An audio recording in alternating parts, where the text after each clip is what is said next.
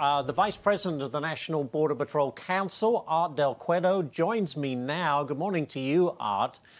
To Matt Finn's point, what can we expect when Title 42 ends? What are you expecting?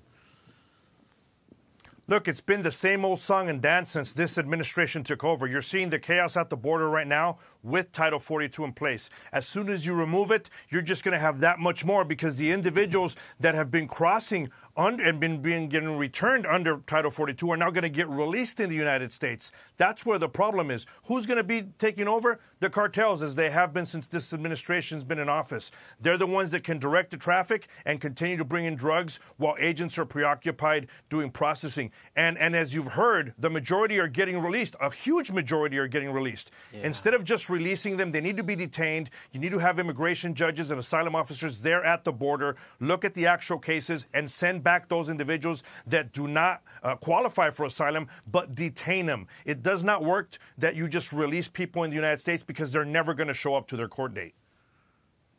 Yeah, it's a complete crisis, a complete mess. And you know, Democrats are criticizing Texas Governor Greg Abbott after he sent busloads of migrants to near Vice President Harris's residence on Christmas Eve.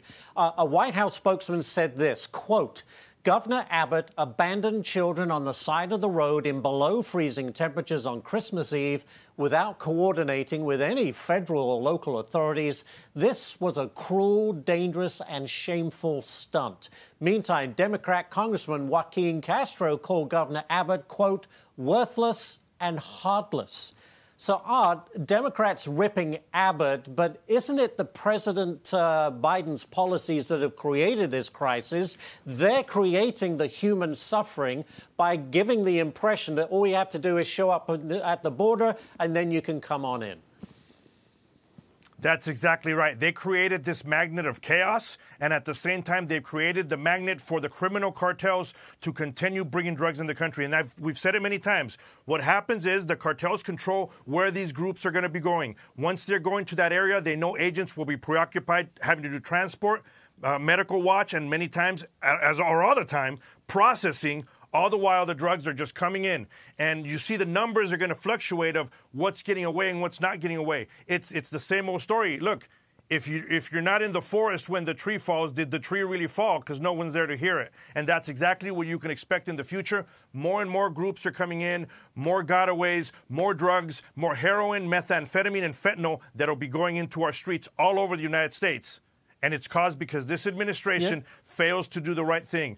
Send immigration judges, do the right policies, detain people. Don't just release individuals for creating criminal, for their criminal conduct. But, Art, very quickly, there's no sign that any of that is going to happen. And do you expect next year to be just the same as this year, if not worse? Next year is definitely going to be worse because word spreads real quick to a lot of countries that the United States is not doing anything about defending our nation's borders. Well, we'll have to leave it there on that sad thought. Anyway, Art, thank you so much for joining us this morning to talk about the crisis at the border that continues to just rage on. Thank you very much.